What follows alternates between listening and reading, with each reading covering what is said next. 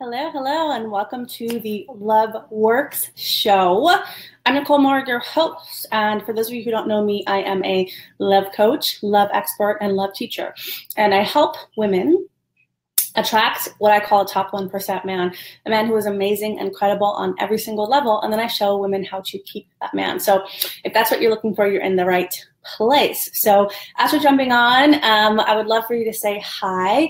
Let me know that you're here. So today's topic is inspired by, my own life. On the Love Work show, I'm going to be sharing more behind the scenes.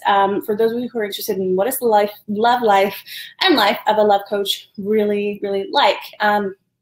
And every single Friday, I put out a video called Flirty Friday. That is on my YouTube channel. Search Nicole Moore Flirty Friday. If you don't already subscribe, go ahead and subscribe there. But what I do sometimes on the Love Work show is I go a little bit deeper. Flirty Fridays are typically, around 5-minute video. But here I can go a little bit deeper, explain the topics more. So the topic of this video is how to get a man to truly, truly, truly love and care for you. Hey, Julie. Hi, Bridget. Good evening. You must be in Europe, perhaps. So this is inspired by my own life, and I'll share a little bit of behind the scenes. So this week, I had my father and my stepmom come visit. For those of you who have followed me for a while, you will know that my what I experienced from my dad growing up, my little girl experienced as lack of love and constant criticism and never feeling good enough. And I just really felt afraid of my dad and not good enough. Those were the two energies that I got as a child. And I've done a lot of work on my end of the street to heal that. But, my dad is over 60 years old. He's not really going to change. And so before he was coming this week, I have a twin sister, and she texted me, "Hey, Gabby."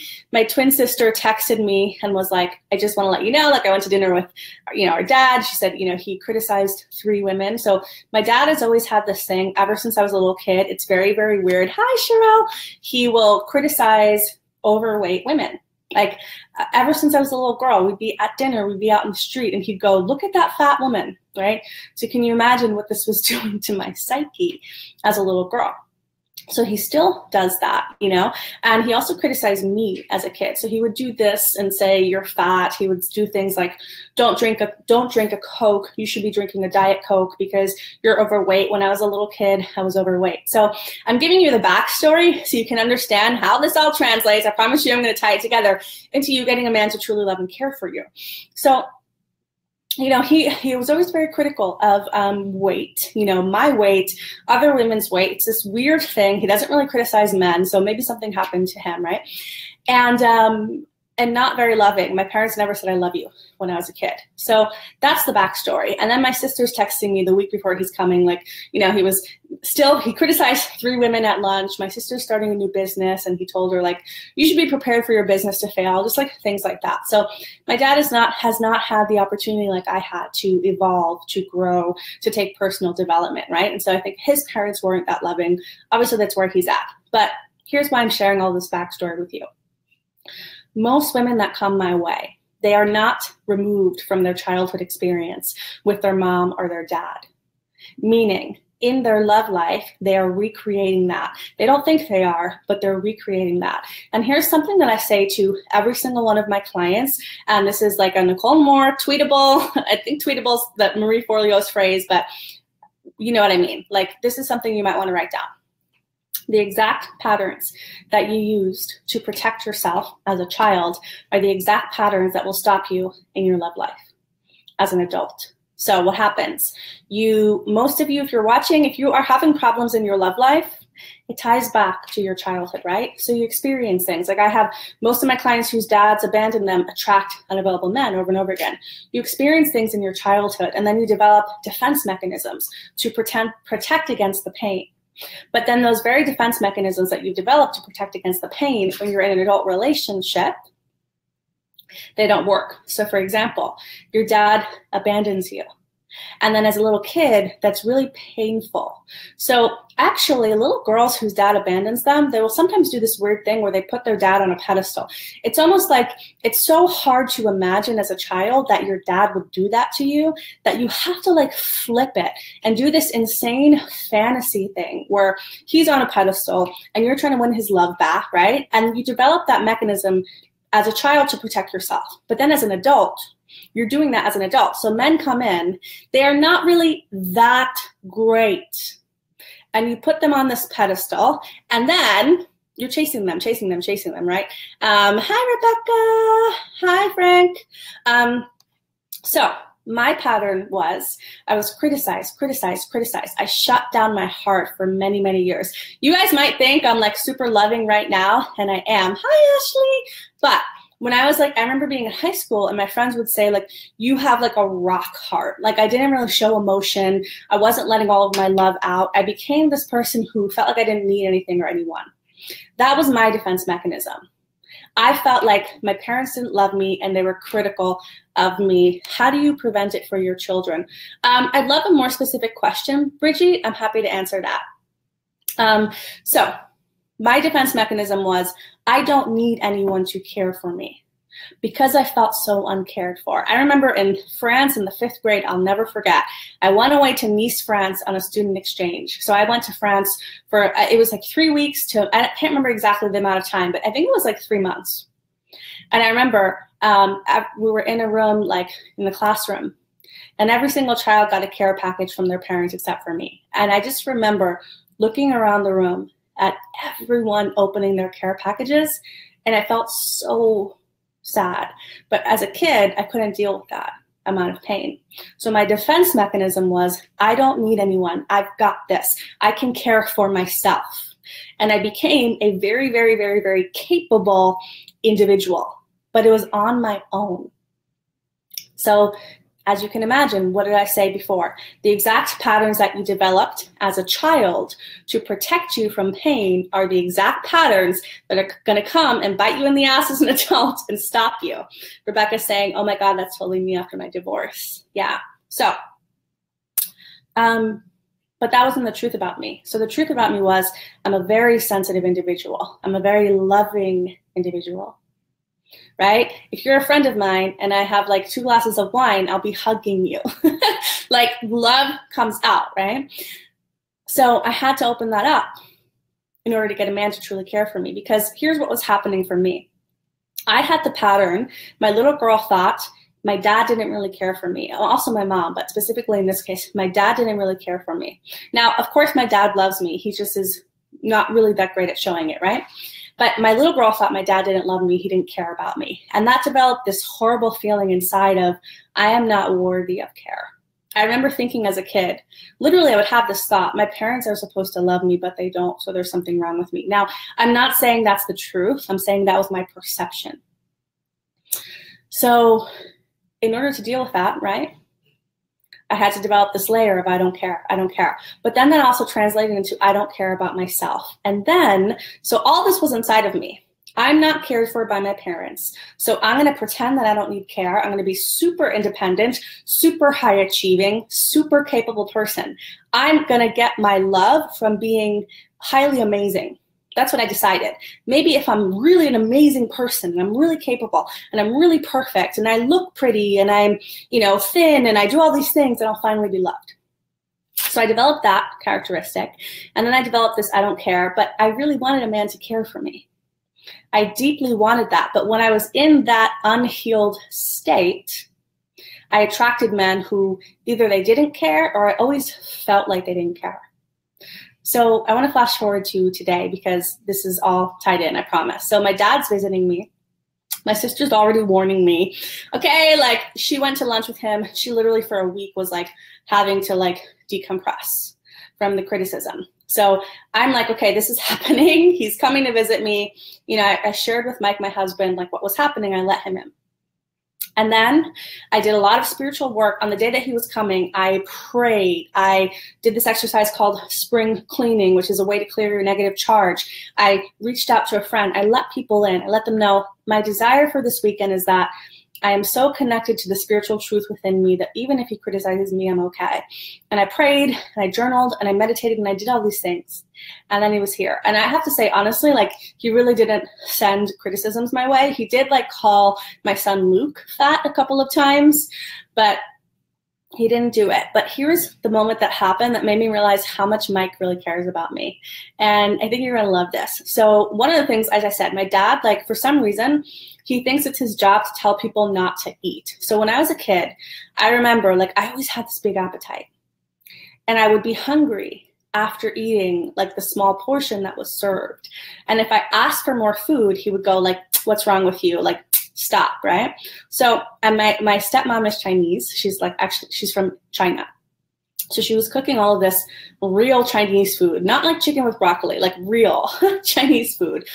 And like a lot of tofu, things that do not fill me up, okay?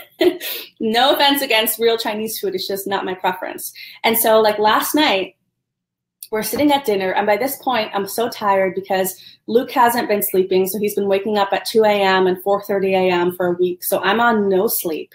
And, you know, my family has been here for like 4 days in my space, and I haven't been eating the food that I want to eat. And like, so last night, like, I was like trying to eat the dinner, it wasn't enough, and I'm sitting there, and Mike can tell what's happening. And he's like trying to like tell me like, oh, should I order a DoorDash for you? DoorDash is a food delivery service. And I'm like, okay, we'll deal with it later. So I wanted to order some extra food, but I didn't want to have my stepmom see it because I didn't want her to be offended that I wasn't full on her food and thinking I don't like her food, because that was like a whole other conversation.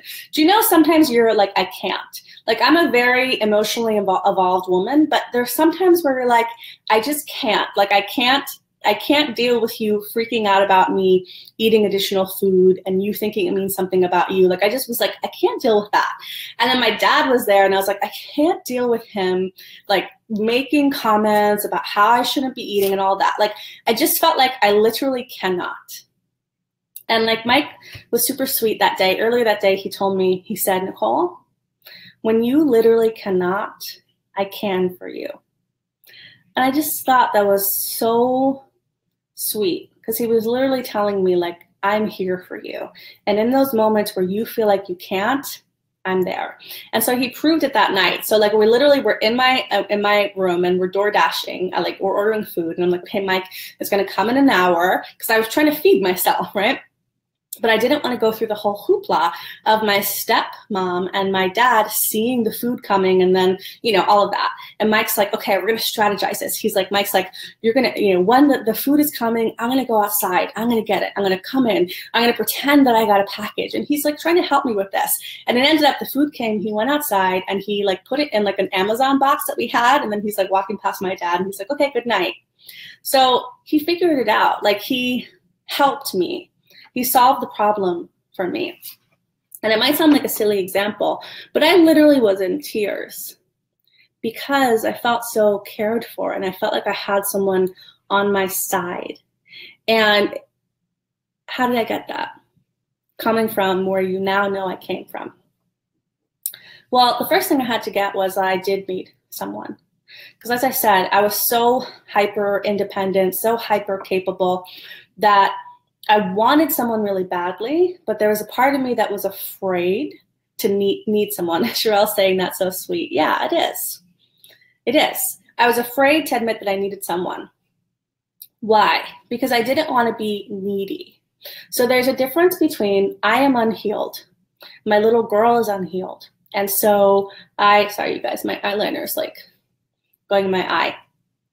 There's a difference between I am unhealed and I need you to fix this. I used to be there. And when I was there, I was actually attracting men who didn't care.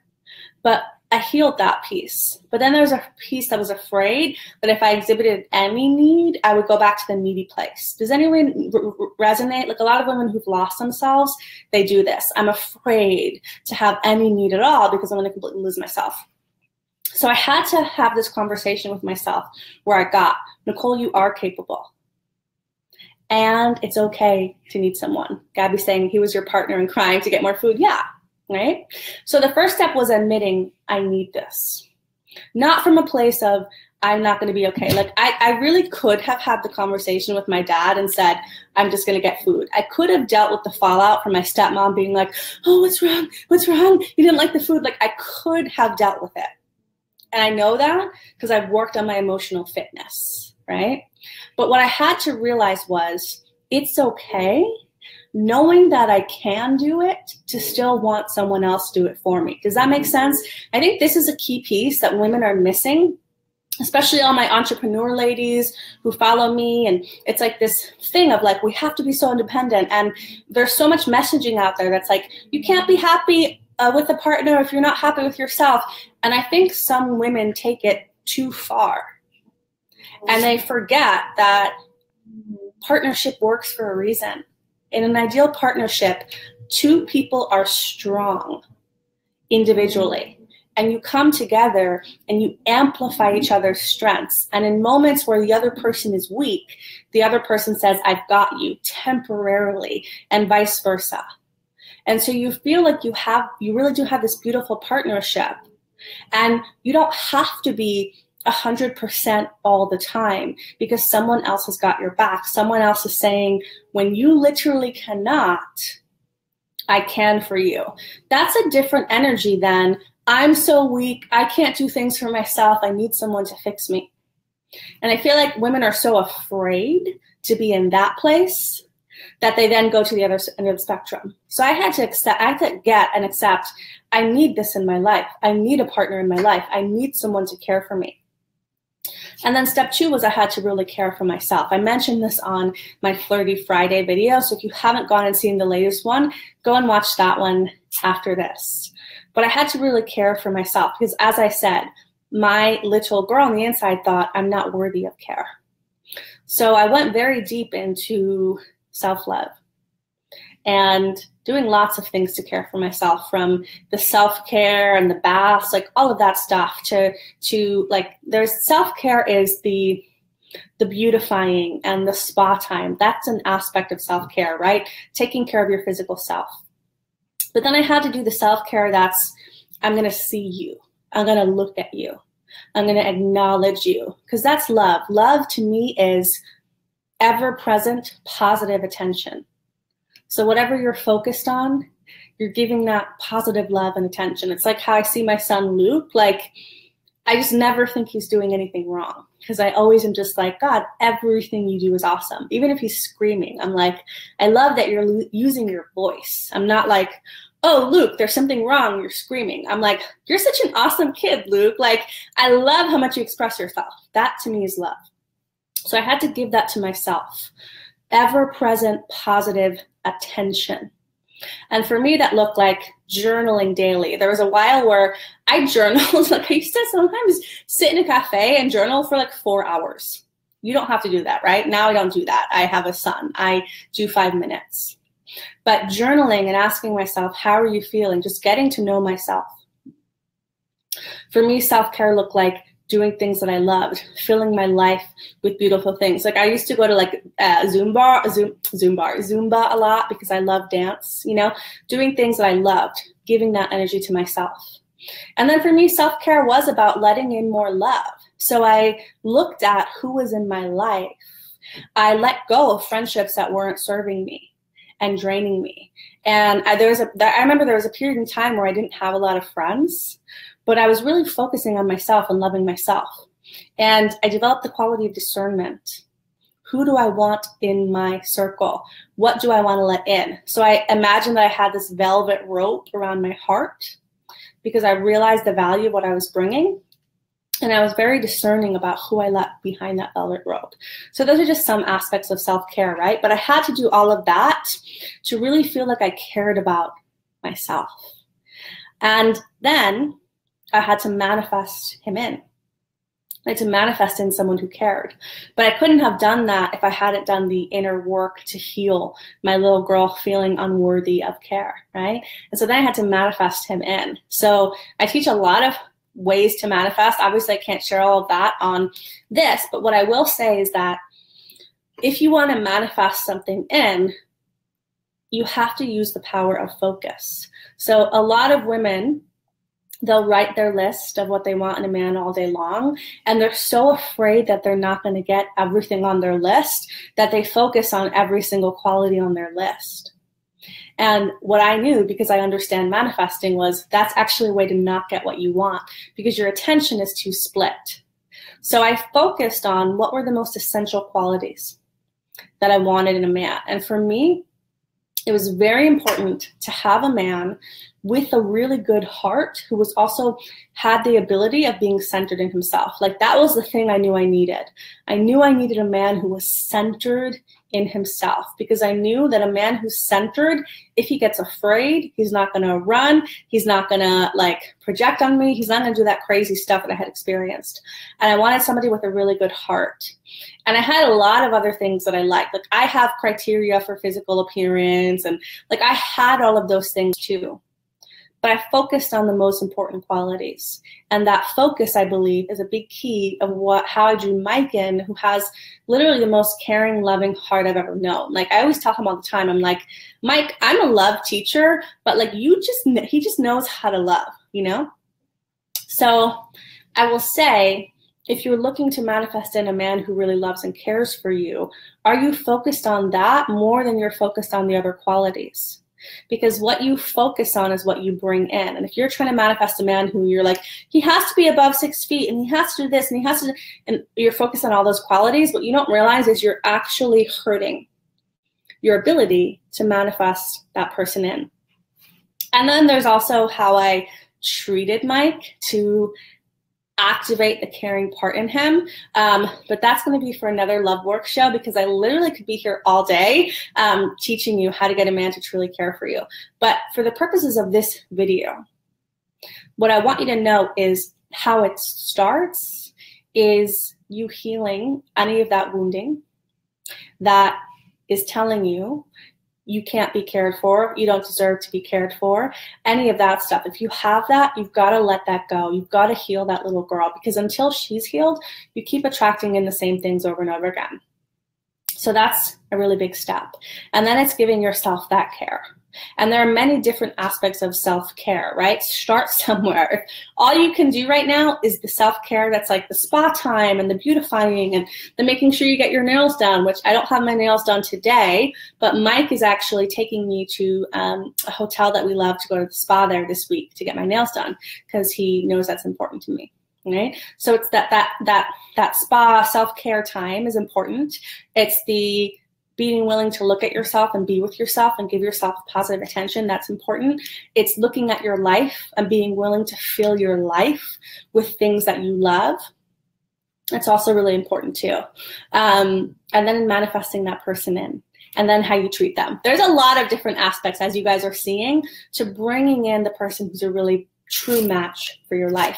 But I want to make sure if I have some time for questions. So does anybody have any questions for me today on today's content, or any questions at all? Rebecca's saying, yes, I put so much pressure on myself to be this amazing woman, friend, daughter, and mother. It's exhausting. Yeah, it is exhausting. And it doesn't work. So what I'll tell my clients, Rebecca, is you try to aim for 90% of the time loving, 90% of the time empowered woman, 90% of the time showing up feminine in your relationship, right? But 10% of the time, give yourself permission to be a bitch, to make mistakes, to go to crazy town, because it's too much pressure to be perfect all the time. So does anybody have any questions about this content? If you do, I'd love to know. And I hope it inspired you. I know my story might seem like, I don't know, maybe some of you think it's sweet. Maybe some of you are like, why couldn't she just order the food that she wanted, right? But for me, I'm telling you, I was in tears, because I just felt the depth of how much Mike is like, I will do anything I can to help you. And I will do anything I can to make sure that you're safe, that you're comfortable, that you feel loved, that you feel good. And it's really amazing to have that. And the thing is, you get it when you don't need it, but you acknowledge that you do. That might sound a little bit like, I don't know what you're talking about, so I'll explain it. You get it when you're not coming from the need, from the place of the wounded little girl who didn't get it from her childhood, so she has to get it from a man to rectify that pain. that place doesn't attract it in. It's like, my father abandoned me. I need to make this unavailable man choose me to rectify the pain. That place doesn't attract it in. That is I call it a need with like the little like lines coming out of it, like not a healthy need. But you get it when you understand, I am healed of that. Like when you're really healed, you get what you deserve. And then when you ask for it from that place, it's, I need this in my life because I am worthy of this in my life.